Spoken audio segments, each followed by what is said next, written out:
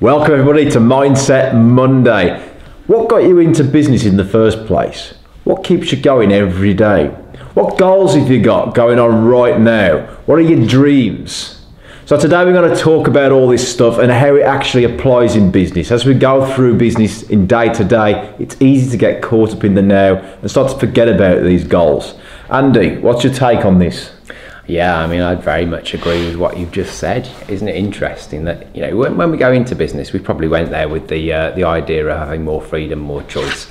Not many of us had massive dreams, I don't think. And the first question I'd ask is, why not? Because anything's possible, right? That's got to be the standpoint. If somebody else has done it, you can too. You just have to find out how. Awesome. Yeah. Got to be that. Spot on, yeah. But then what happens, the next stage is we jump onto the treadmill of our business. So what do I mean by that? Get consumed in the day to day. And how easy is it then to lose sight of those goals? And, you know, the dreams, if you had them in the first place, sometimes they tend to get a bit washed away as well because of that day to day grind. Yeah. That's right, yeah.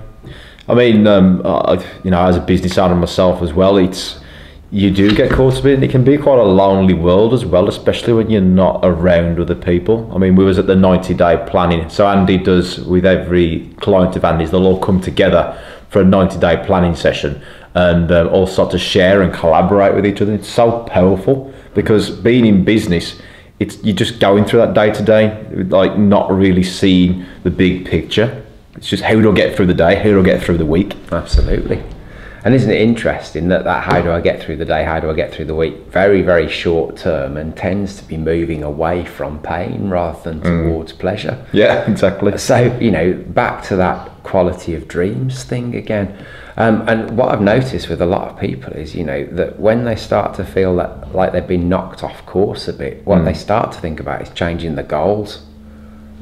Absolutely. Because they don't perceive those goals to be possible. Well, there's a couple of really important things with goals. Goals are things that you have to grow into.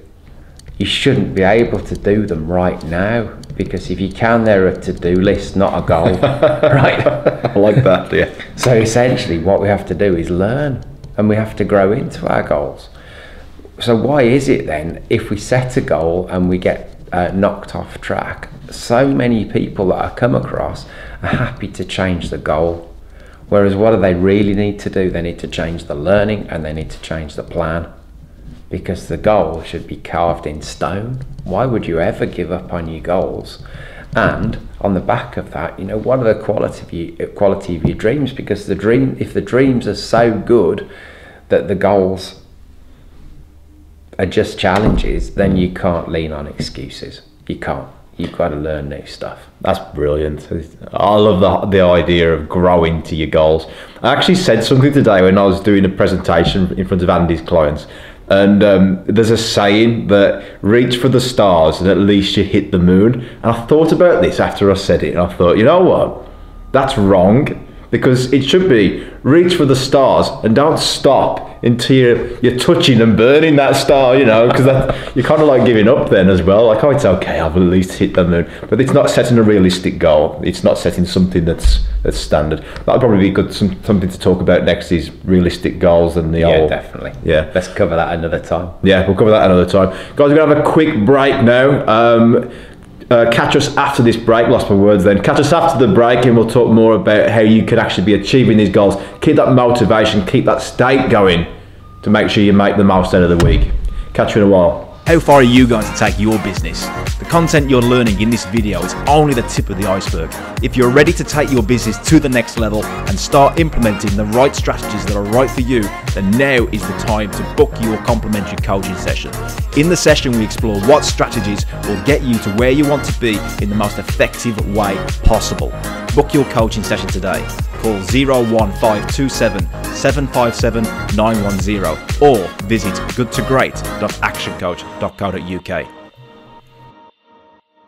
Welcome back, guys. You're watching the Good to Great Mindset Monday. Talking about goals today, growing into the person you need to be to get to those goals. Andy said before the break, if you don't need to grow into it and you don't need to change and they're not in the future, then they're just a to-do list. If you can go out there now and make those goals happen, then you don't need to have any self-development for it. It's just a to-do list.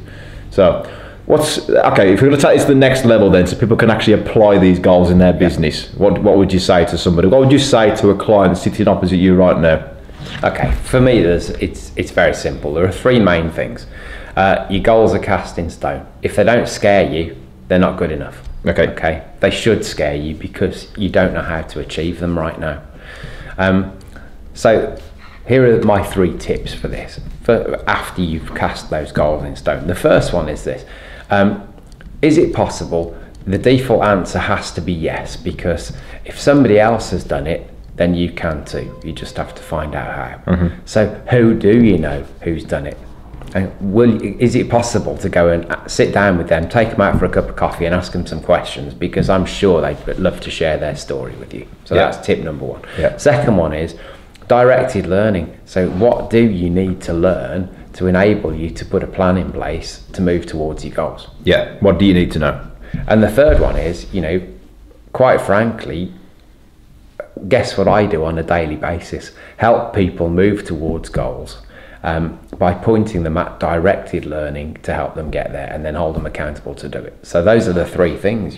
Get somebody who supports you, challenges you, and holds you accountable to actually following through on what you say you're going to do, rather than sabotaging yourself and changing your goals instead of the plan.